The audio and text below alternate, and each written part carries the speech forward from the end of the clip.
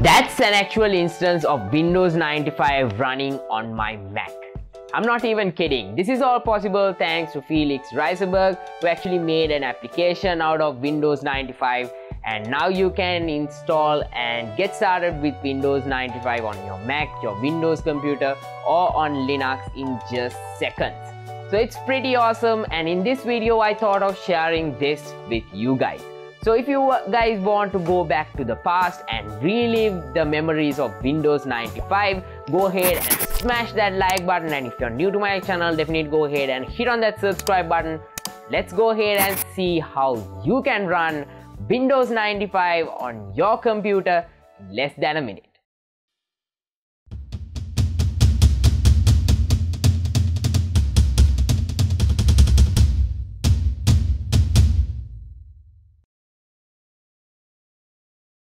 The first thing you need to do is go ahead and hit on the link given down below in the description, and that will open up this GitHub repo. In this GitHub repo maintained by the developer, it will actually show all the versions of this available for macOS, Windows as well as Linux.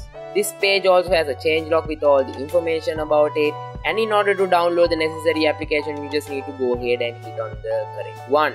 So I'm using a Mac, so I'll just go ahead and hit on the standalone icon, and the download should begin any moment. So just like that, the download has started, and it's just 282 MB. Once the download has completed, you will see a zip file like this on macOS. So you just need to go ahead and double click that, and this zip file will get extracted. So wait for it to finish extracting, and then you will see something called Windows 95. So this is a basic Mac application, so all you have to do is go ahead and double click on it, and it should automatically load up. Like any other third-party Mac application that you have downloaded, this pop-up will come, so you need to go ahead and hit on open, and this window will open up. So you just have to go ahead and hit on start Windows 95. Now you just gotta give it a sec to load up. It will say starting Windows 95.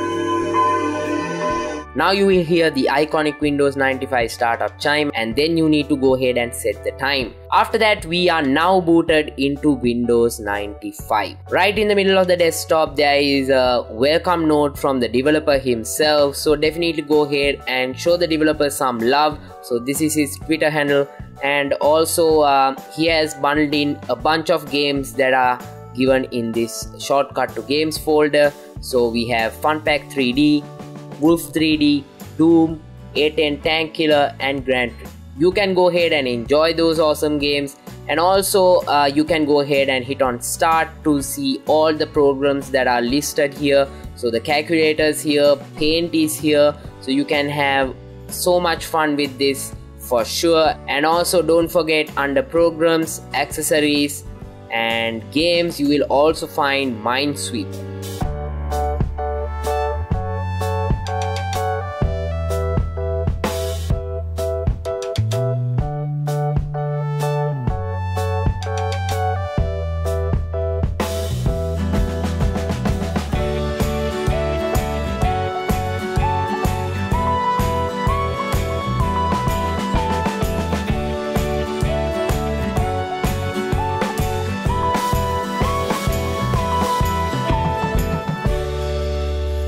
Definitely you can enjoy this for a little bit. Definitely go ahead and check it out. This is a pretty cool addition, and also when you go ahead and hit on the internet icon over here, it will actually want you to get connected to a modem. So for those of you who have never used a modem, you can just get a rough idea about how hectic it was back then.